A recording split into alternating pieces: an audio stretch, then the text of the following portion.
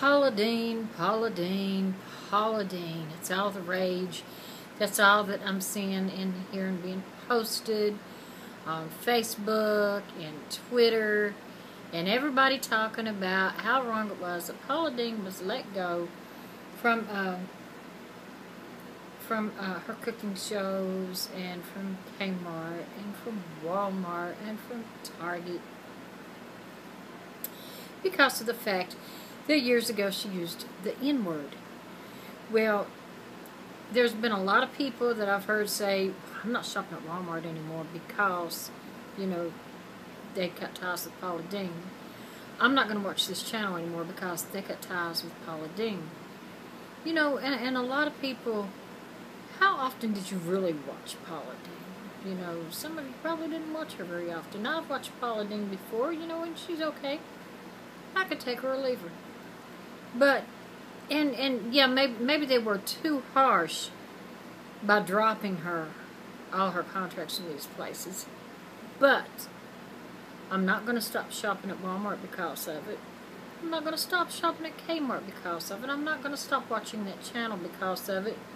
Simply because of the fact that Paula Deen does not support me. Paula Deen doesn't know I exist. I'm getting on with my life. I'm not going to let what happened to Paula Deen slow me down from what I like to do. Because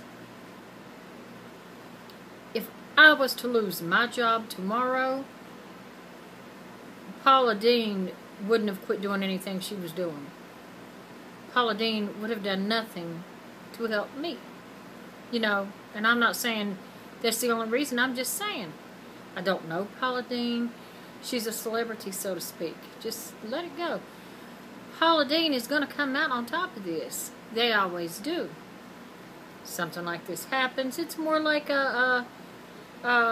it really works out to their advantage because they get their name in the news. It's a lot more publicity for this person. And then the people out there that's wanting to boycott these places because of Paula Deen, okay, she's going to come out on top. She's going to get on talk shows. No doubt she's going to have a book. And everybody that's wanting to boycott is going to go out and buy that book. Trust and believe, Paula Deen is not going to go broke over this.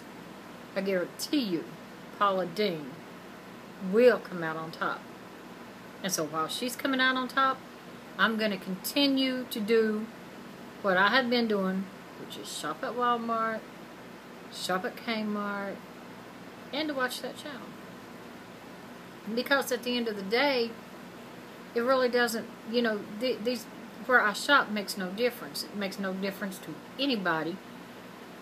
It makes no difference to you out there. So why, you know, if I was to say Walmart treated me so dirty and so bad, Walmart did something bad to me, are you going to stop shopping at Walmart because of what they did to me, even if you're my friends and family? No. So you're going to stop shopping there because of Paula Deen? Paula does not know you. I'm just saying.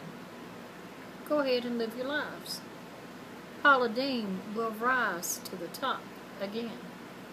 And besides, if you said, well, I'm going to let Walmart know I'm not shopping there, they don't care. They've got enough business. They do not care whether you shop there or not. It does not matter to them.